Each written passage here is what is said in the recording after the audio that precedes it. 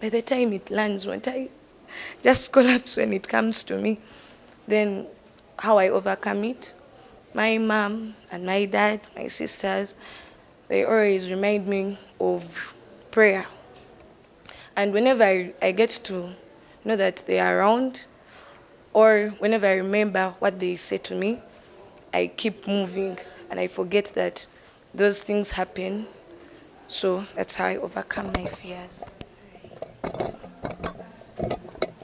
Okay, when it comes to me, my biggest fear, this is when a tiny little girl goes to stage. And now everyone is, remember that not everyone wants to see you on stage.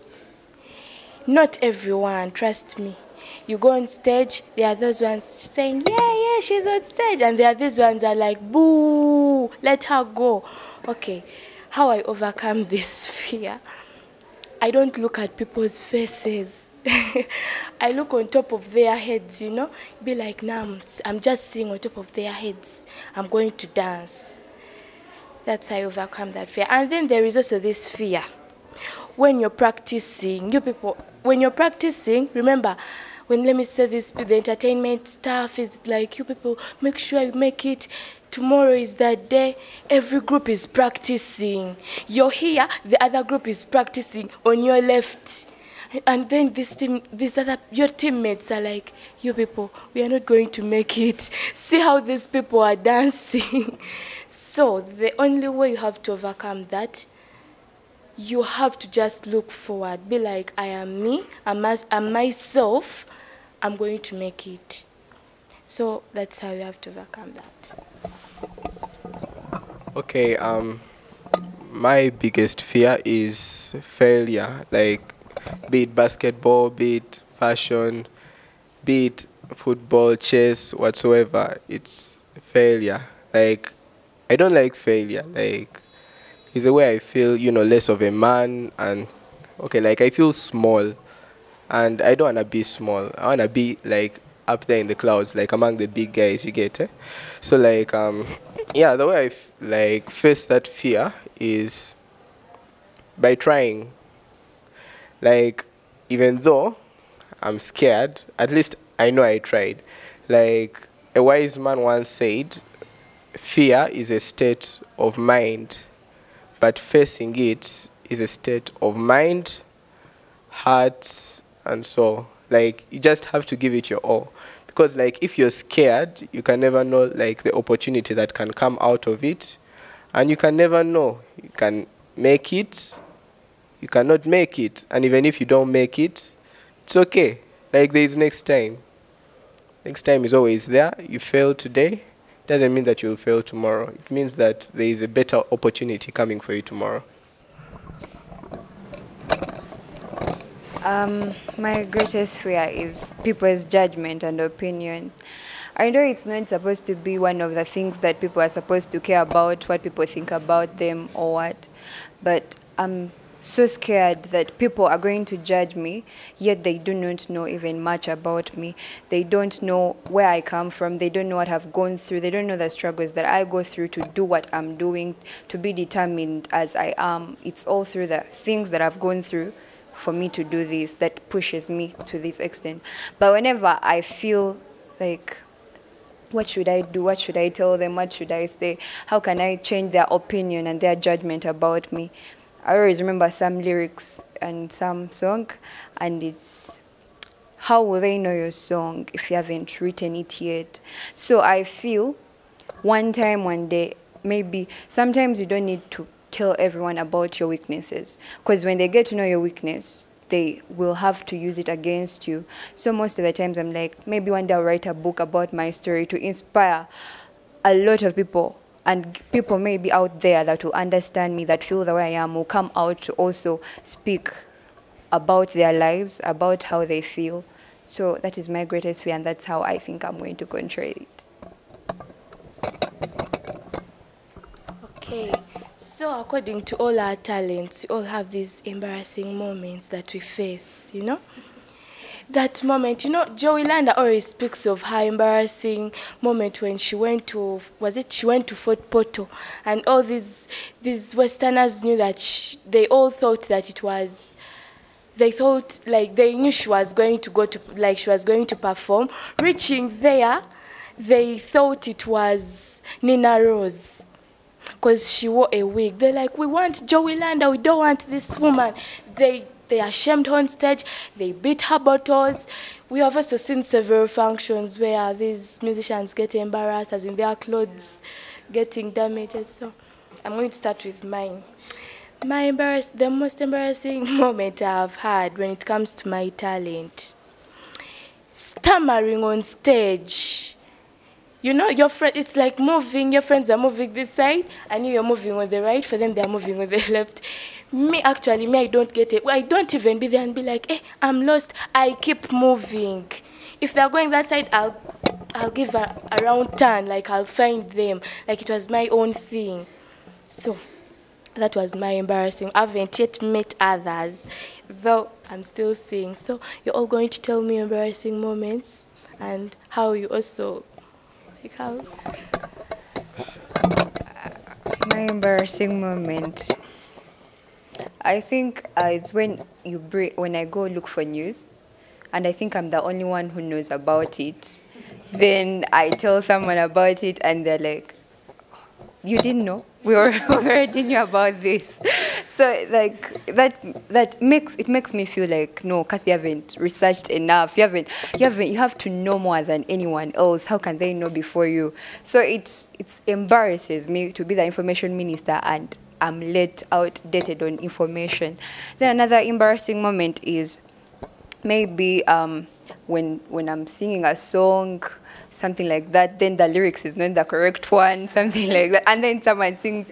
So I'm like, so I was listening to wrong lyrics all along. So those are the two things. And also maybe tripping like over the stairs, and you know students will laugh at you, and then you are a minister, okay, just like from warning someone from doing something, and then you fall.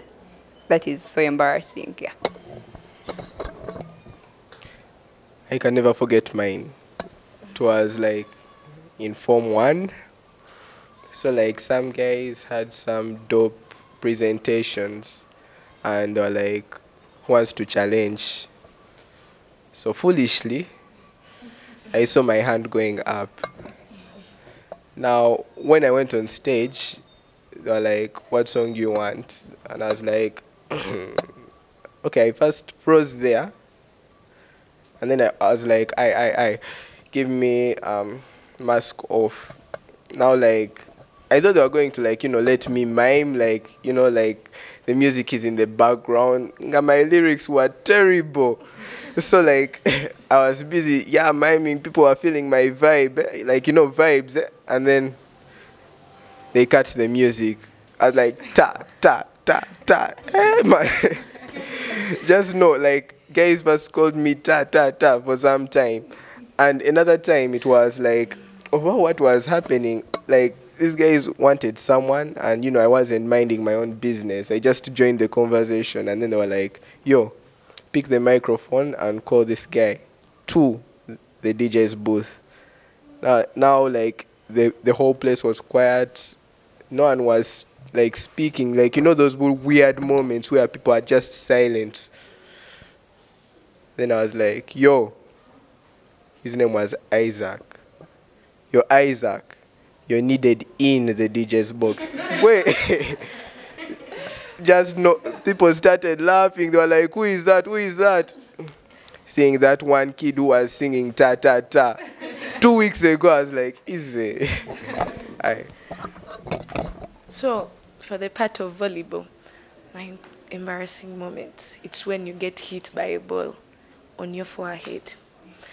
First of all, my forehead height is just enough, but you will get hit by the ball, and people will celebrate, and they will mock you, then height.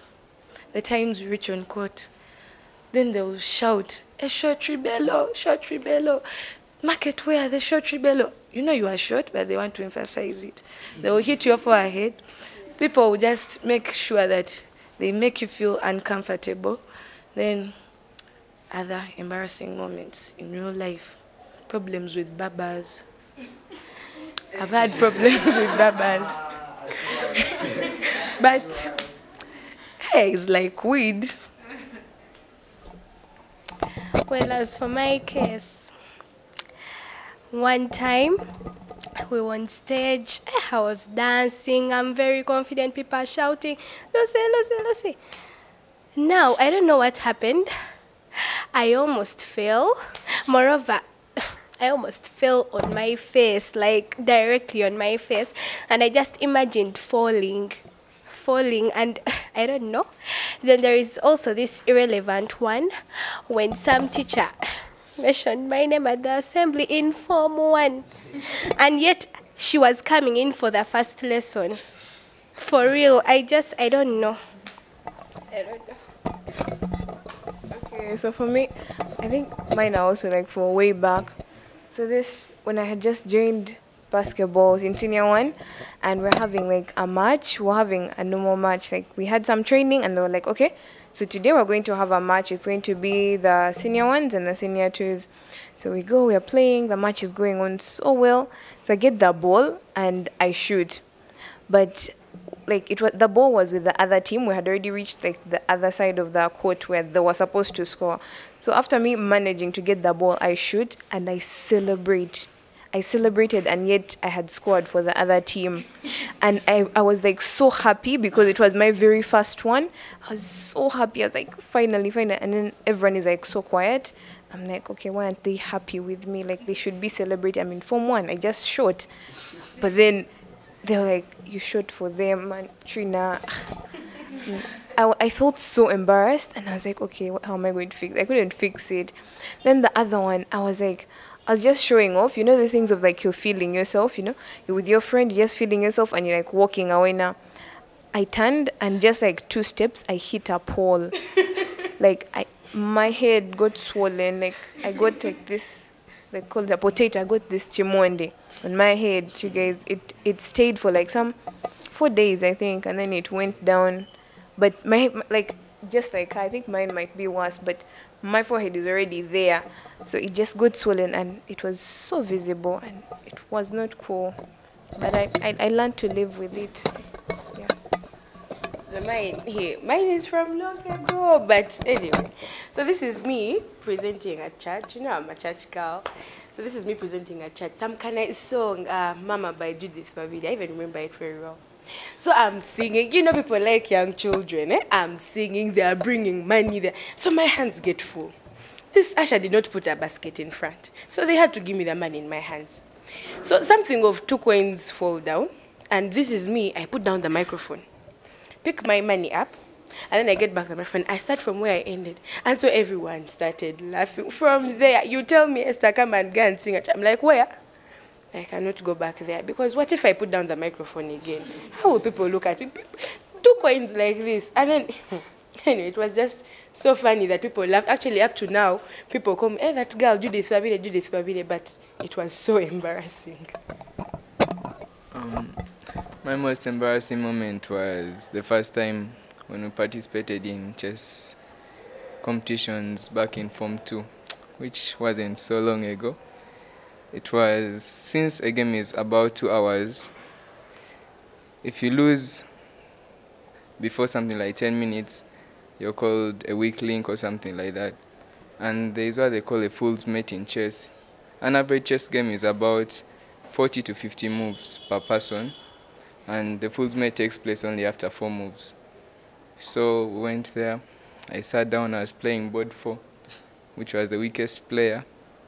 So when I sat at the board 4, we were all like, okay, press your timers. So he started pressing the timers. My opponent played his first move. I played my second. He played his second. Actually, then I got fools mated. And when you're mated in chess, it's a must that you have to say mate. And when he said mate, everyone stopped what they were doing and looked at me. Then my teammate was like, already? And after you losing, you have to get out.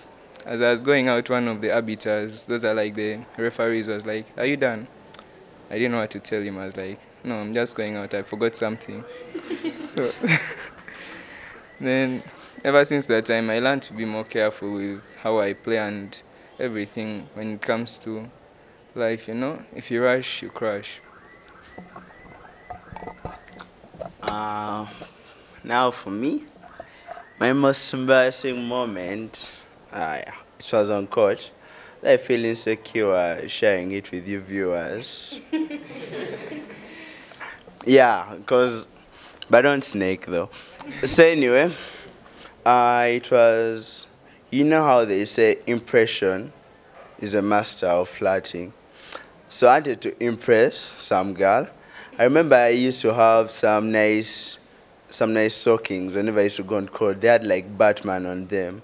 Like I would look cool, regardless of me being black, and like I come on court, I feel like I'm the biggest man. I have Batman on my stockings. The rest of other people are wearing some kind of like sport. Some guy would wear football stockings. I mean like basketball. But anyway, so like you all know we have evil secrets. So behind a shiny like okay, anything that shines, there is something queer behind it. So like regardless of my nice Batman stockings, they were nice though. Yeah, there's a dark secret. They had holes. And yeah, so like I like them so much that like I couldn't let them go after the holes. Like I mean I had a lot of stockings, but I like these are my Batman stockings. And like I had some long neck basketball shoes, so like I'd wear them all the time. Like my hole would be safe like like because I was trying to impress some people. So then there was this one time where we were playing. Then after like we won, and I was too excited. I got too excited that I forgot I had a hole in my stockings and removed my shoes. And like everybody looking, and like Lama, what song? And like what song? What song? Everybody kept quiet and started laughing. I'm like, what song? And like going to look, everybody's laughing at my holes. I think they saw the holes in me. But yeah, yeah. How I overcame that, I bought new stockings.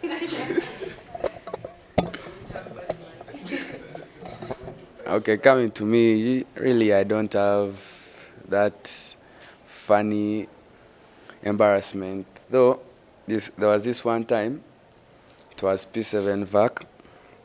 It was our team, the veterans versing the Kenyan Eagles. So those guys had come all the way from Kenya, and guys were like, man, look at these guys, you can move them. I'm like, really? Then there was that one short guy in the team. So I was the one who was meant to man mark him. So then as I looked at him, I'm like, this guy is young, I can do all my stuff on him. So the time when they passed to him the ball, everybody expected me to get that ball away from him, but surprisingly, he dribbled me, he gave me a nutmeg, and I sat down and I looked at everyone. I'm like, I didn't expect this. Then a minute after, I was subbed. They're like, you can't embarrass me like that. And I'm like, easy, coach. And I didn't play the next 2 games. Then in after those 2 games, I was put, because the first game I was playing 8. In the second game, they gave me to play 11. So playing 11, everybody knows that I'm fast and I can get the ball. So they gave me another short defender. I'm like, guys, can't you stop with the height thing? And I'm like, okay, we shall go. So as I was running, I know that the defender is short. I'm faster than him. I have more legs than him as I'm running. So then he taps the ball. He gives me a kanzu. Again, he passes it in under my legs. I'm like, this can't happen. Then again, as I was getting the ball, I slid and I sat down. So he first stepped on the ball, he looked at me. Then he passed it. A short guy. Then after that, the coach was like, you're done for the time. Again, they served me. And ever since then, I'm like, I won't play with short people. They might be short, but their skills are way taller than me. Thank you. So all we've learned is not to judge a book by its cover, not to give up, to keep on pushing. I just want to thank you all, our viewers, for standing by our side and supporting us in everything we do. I just want to leave you all with one quote that my mother used to tell me. It's actually more of a story. She told me, life is not as easy as you want it to be. You know, when you want your life to always be, you know, so simple, it will be on a flat line. And if you've seen in hospitals, when that thing is just straight like this, you are dead. But then if it is going up and down, you're so alive and kicking, your heart is pumping. So I just want to encourage all of you to keep pushing. Do not give up. You can make it. And do not forget to follow, like, and subscribe. Thank you so much. This is Lavisco TV.